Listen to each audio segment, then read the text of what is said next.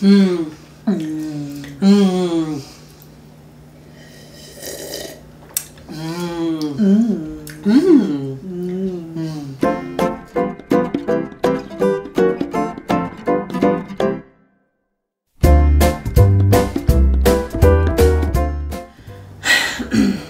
Lot of moaning and slurping this episode, hey? What was that about? Ugh. Like what? What even happened in this episode? I already forget. It was so forgettable. Well, we were in Paris, so obviously it was romantic.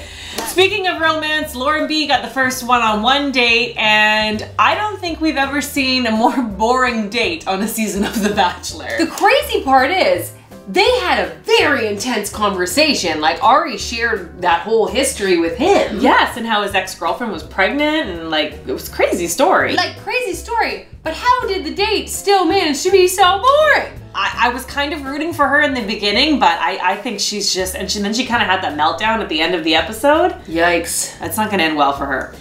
Then we had the group date, and they went to Moulin Rouge, which was really fun. My favorite part of the whole group date was that Leslie was on it.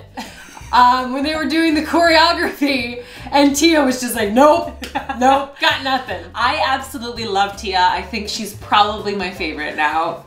But Bekah M got the rose on the group date, and they got to be in the show together. Bekah with blonde hair, Ruby pointed out, very cute with blonde hair. Yeah, I think this is going to be great for her acting career that she's obviously pursuing on this television program. Also, my favorite part of that whole date was when they panned to the ladies in the balcony, and they were all just like...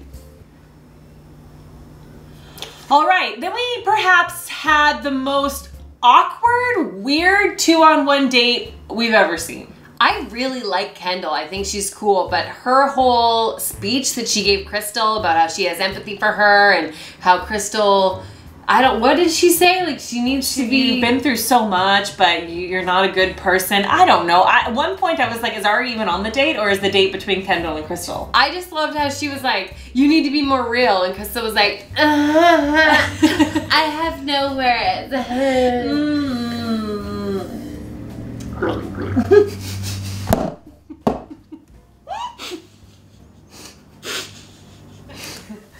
All right, and then out of nowhere, Jacqueline pops up. She's amazing. Like, Jacqueline was so fun on that date. She was such a good sport about the fact that Ari hated her dress and made her go get a new one. Yeah, that was a little bit weird. I really like Jacqueline. Yeah, I think she's good. Like, I feel bad for her because she's, you know, has feelings for Ari. Gross. I think she's, again, like many of the women on this season, too good for Ari. But she definitely gets my award for nicest hair.